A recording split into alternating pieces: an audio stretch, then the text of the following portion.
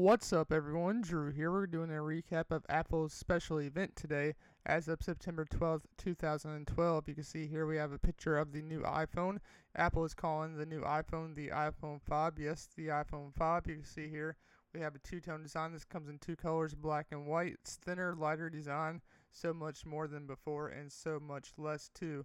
So that's a really catchy slogan Apple has going on right there. And you can see here we actually have a picture of the actual phone itself. We now have 5 rows of icons instead of 4, that way so you could put more applications inside of your actual springboard on your iOS device. So you got the height, you got 4.87 inches, you got the width 2.31 inches, the depth you got 30 inches, the weight you got 3.95 ounces. So this is definitely the smallest iPhone Apple has ever made. It's even smaller than the iPhone 4S and the iPhone 4, which is really crazy. So this thing is badass, and it definitely kicks a punch. So let's go ahead and see the actual screen itself here. So here's the screen itself. It is 4 inches. You can see it going diagonally, and it looks very clean. They didn't make it wider because they actually want you to use your thumb like you should and just keep it right in the palm of your hand. That's why they went ahead and made it 4 inches instead of made it wider like Android and stuff like that, because there's really no sense in having it wider. So that is really nice as well.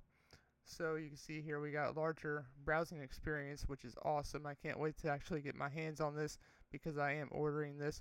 Pre-orders actually start Friday, but you won't be able to pick it up at the stores until the actual 21st as well. So do keep that in mind. This also has 4G LTE speeds, single radio, single chip, which is really awesome, and that looks very sharp. It's going to be blazing fast. I definitely can't wait to get my hands on the 4G LTE speed. I definitely cannot wait for that.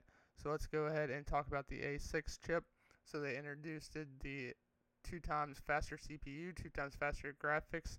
Definitely looking forward to that as well. The gaming experience is going to be awesome. The graphics are just going to look beautiful on the iPhone 5.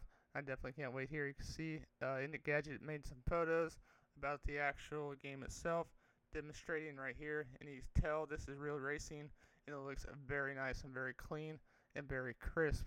I definitely can't wait to check out real racing on the iPhone 5 and definitely get my hands on it and let you guys know how I think about it as well. Now let's go ahead and talk about battery life.